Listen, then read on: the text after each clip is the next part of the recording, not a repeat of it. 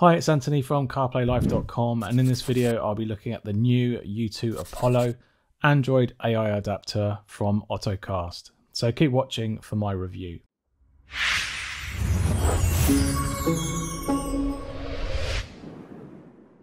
So it seems every week there is a new Android AI box launching, and today we are looking at another adapter from Ottocast that joins two other similar dongles that I looked at recently, the Apple Pi Mini and the CarPlay T-Box. All of these I look at as second generation Android AI boxes. All three of these adapters simply plug into your existing Apple CarPlay USB port and it will take over your display to give you a full Android operating system. From here you can download and display a vast library of Android apps from the Google Play Store and run them directly on your CarPlay display. Right now these boxes are the only way to get content from apps such as YouTube, Netflix, Amazon Prime Video running on your CarPlay display. You can also run apps like weather, car system data apps, browsers, and email on these so-called AI boxes too. In the box you get the U2-Apollo adapter itself. On the back it's marked Apollo E for UK and Europe SIM compatibility.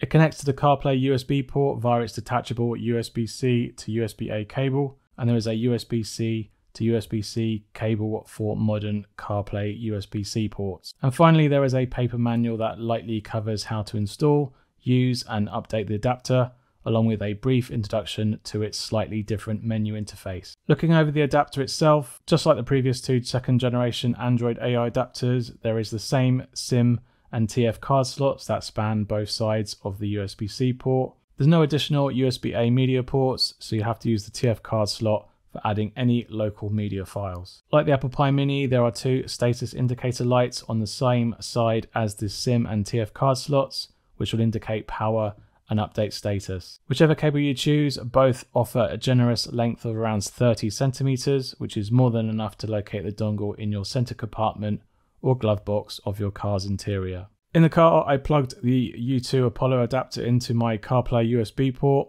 Once booted up, the Android 9 main menu mirrored the similar interface to the CarPlay T-Box, although this Ottocast appears much sharper and it's squared off icons and has a few alterations to its home screen.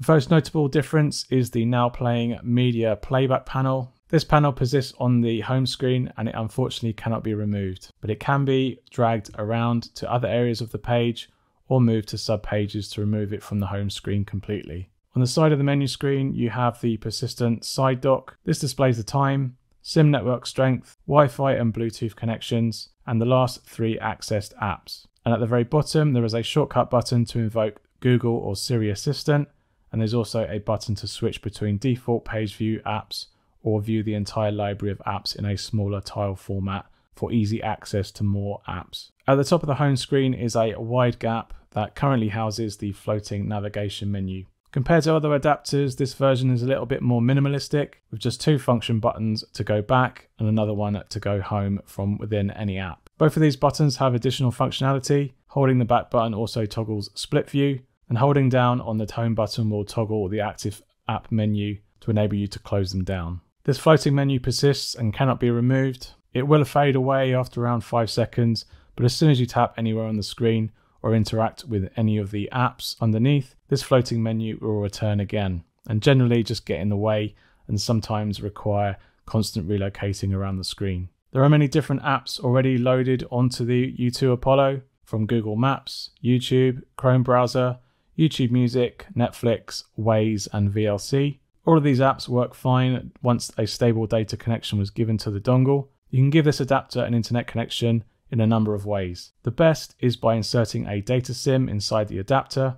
This method supports up to 4G LTE and it allows you to use both CarPlay and Android apps simultaneously. The second method is to use a personal hotspot from your Google or Android device. However, using an iPhone, you'll be limiting to choosing either using the adapter for wireless CarPlay or for use with Android apps. It will not allow you to do both because the Wi-Fi connection used for the hotspot will be fought over between Android platform and wireless CarPlay. There are a few additional alternatives. These require either connecting to another phone's personal hotspot, using a MiFi device, or if your car has built-in Wi-Fi, you can connect this dongle to its network instead. Once connecting the adapter to a mobile data or Wi-Fi connection, this is where the whole platform starts to open up. From here you can download any compatible apps from the Google Play Store app. Here I tried Sky Go, BBC iPlayer, ESPN and Amazon Prime Video. Disney Plus wasn't compatible with this particular dongle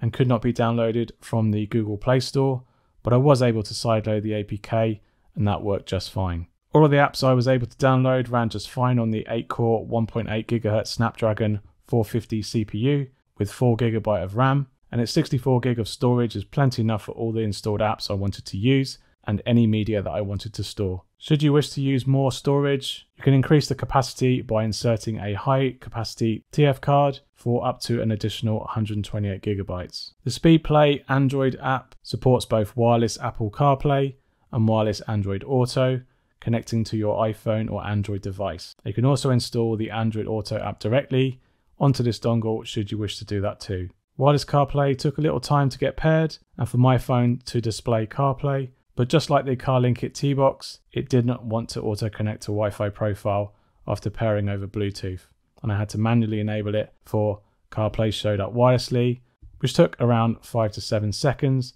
which is pretty good time. Just like the CarLinkit T-Box, it didn't want to auto-connect initially to the Wi-Fi profile after pairing over Bluetooth. A few things you can check here.